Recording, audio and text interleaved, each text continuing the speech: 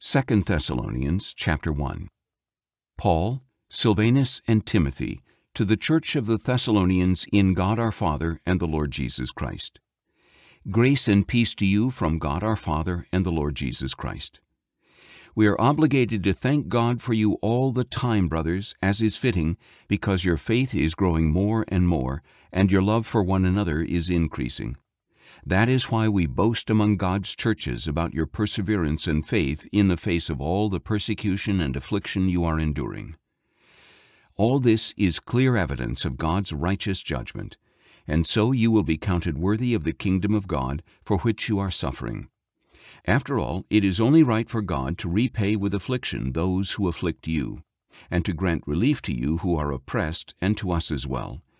This will take place when the Lord Jesus is revealed from heaven with his mighty angels in blazing fire, inflicting vengeance on those who do not know God and do not obey the gospel of our Lord Jesus.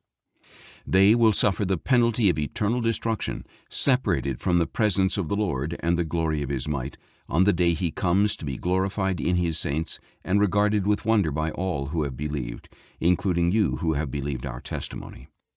To this end, we always pray for you that our God will count you worthy of his calling, and that he will powerfully fulfill your every good desire and work of faith, so that the name of our Lord Jesus will be glorified in you, and you in him, according to the grace of our God and of the Lord Jesus Christ.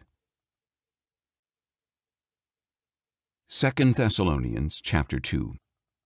Now concerning the coming of our Lord Jesus Christ, and our being gathered together to him, we ask you, brothers, not to be easily disconcerted or alarmed by any spirit or message or letter seeming to be from us, alleging that the day of the Lord has already come. Let no one deceive you in any way, for it will not come until the rebellion occurs and the man of lawlessness, the son of destruction, is revealed.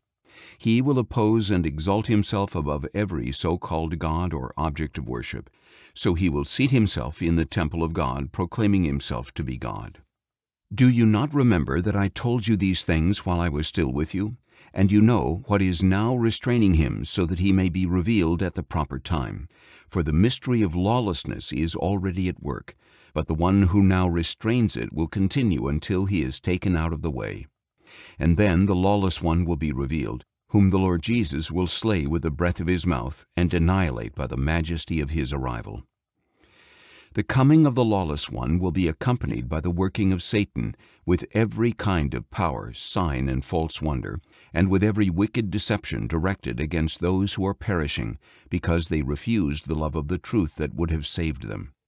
For this reason God will send them a powerful delusion so that they believe the lie, in order that judgment may come upon all who have disbelieved the truth and delighted in wickedness.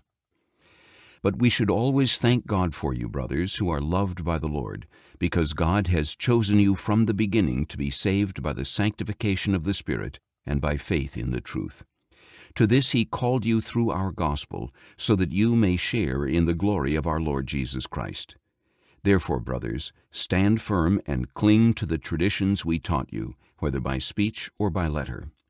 Now may our Lord Jesus Christ himself and God our Father, who by grace has loved us and given us eternal comfort and good hope, encourage your hearts and strengthen you in every good word and deed.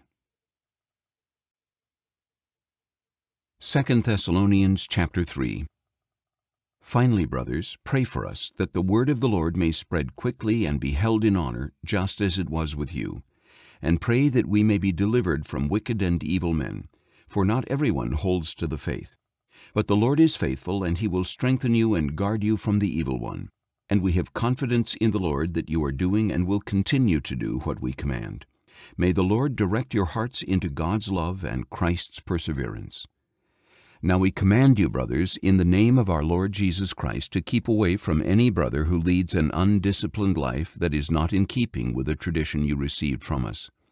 For you yourselves know how you ought to imitate us, because we were not undisciplined among you, nor did we eat anyone's food without paying for it. Instead, in labor and toil we worked night and day, so that we would not be a burden to any of you. Not that we lack this right, but we wanted to offer ourselves as an example for you to imitate. For even while we were with you, we gave you this command: If anyone is unwilling to work, he shall not eat. Yet we hear that some of you are leading undisciplined lives and accomplishing nothing but being busybodies. We command and urge such people by our Lord Jesus Christ to begin working quietly to earn their own living. But as for you, brothers, do not grow weary in well-doing. Take note of anyone who does not obey the instructions we have given in this letter.